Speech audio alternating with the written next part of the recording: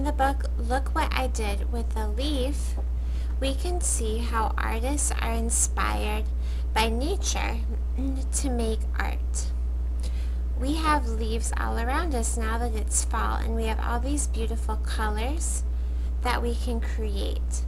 I want you to think about the size of leaves you'll need, what you can make of them, the shapes and the textures, and how you can overlap or lay the leaves on top of each other.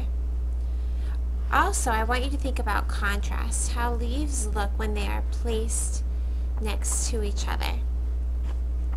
So, your supplies today is a black piece of paper, a container of Mod Podge, which is a heavy glue, your leaves, and your glaze brush. With a white crayon, figure out which way you want to orient your composition, vertical or horizontal, and write your name and your teacher code at the bottom.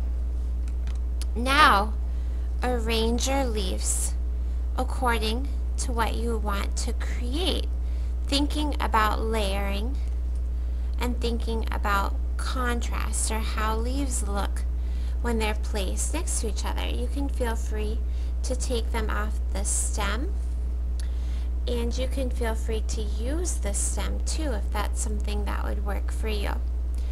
Once you have your composition in place, you'll open the lid on your Mod Podge, take your glaze brush, get the bristles damp, layer the Mod Podge on the paper. This provides like a sticky base for it.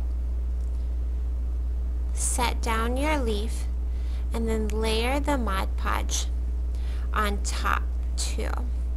That will seal it on your paper, and later the Mod Podge will dry and it won't be as wet or shiny.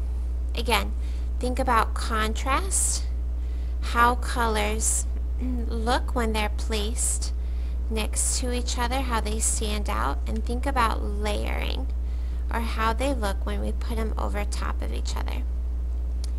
When you are finished with your composition, put the lid on tight on your Mod Podge, take your brush face down to the paintbrush hot tub, return any leaves to the plastic bag that they came from, and take your art to the drying rack.